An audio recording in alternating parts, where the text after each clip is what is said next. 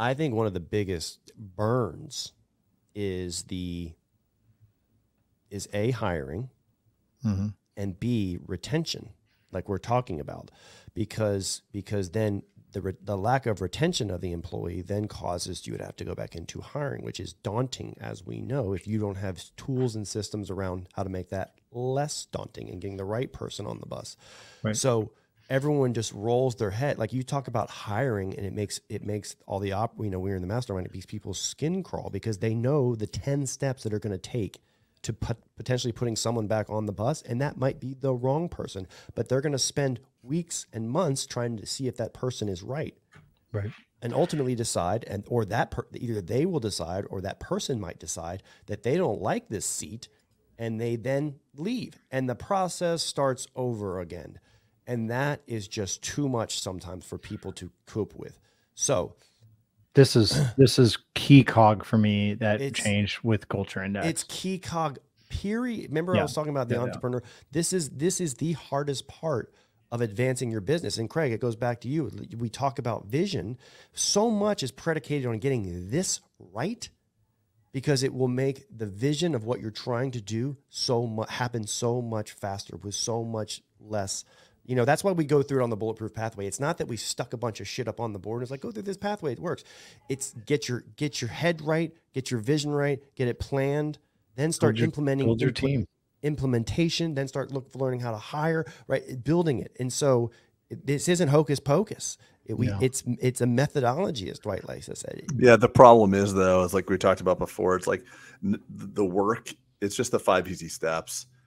People don't want to do the work. And even with my own physical fitness, I don't feel like that's true, Craig. I think that there is at the very first level of decision of what type of practice you want, there's so much that people don't even look at. When you say people don't want to do the work, unpack that a little bit more. So, because look, let's be honest.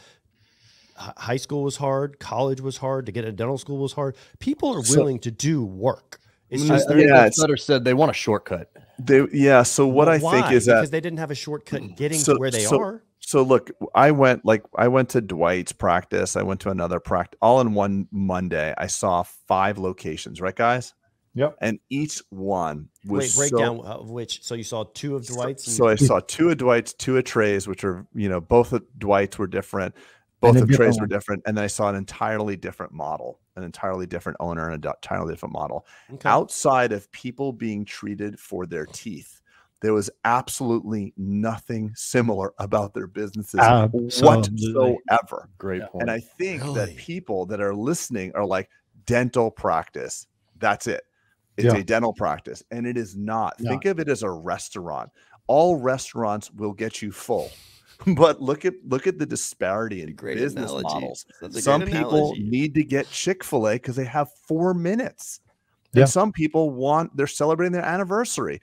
Both restaurants. And people are not willing to do the work to describe the new restaurant they wish to create. This is my favorite analogy you've ever done, by the way. So that makes them, it's like we're all chefs. A lot of appreciation from Pete.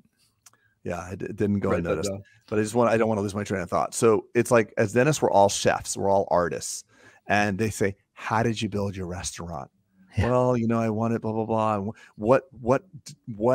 How many square feet was it? Well, what are you serving?